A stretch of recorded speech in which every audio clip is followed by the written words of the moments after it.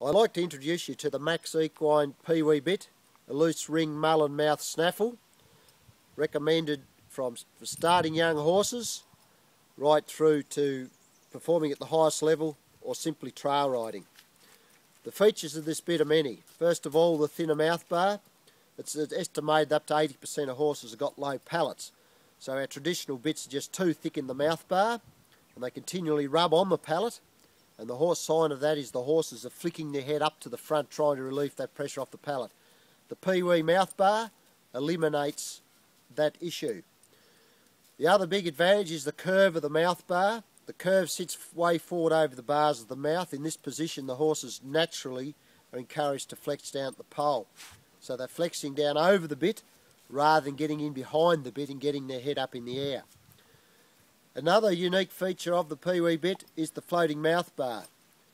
In the correct setup position, the mouth bar is ground parallel.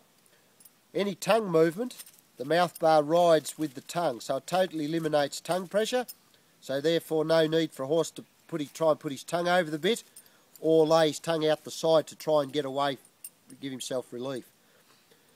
Also with the Pee-wee we have small side bars that come off the mouth bar. This is the only contact on the side of the horse's face.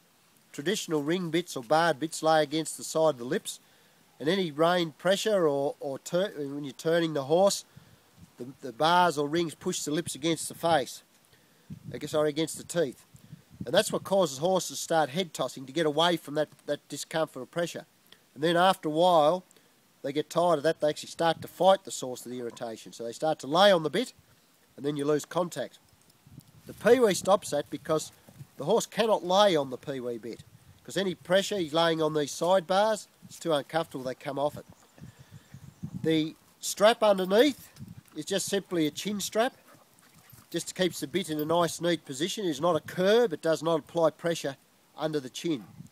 This bit is a very comfortable, kind, friendly bit that gets the job done. It's highly recommended by riders of all disciplines, right down to trainers starting young horses or simply trail riding. Please go to our website and view the testimonies from all over the world of the success of this bit, which is rapidly becoming the most sought after bit in the world.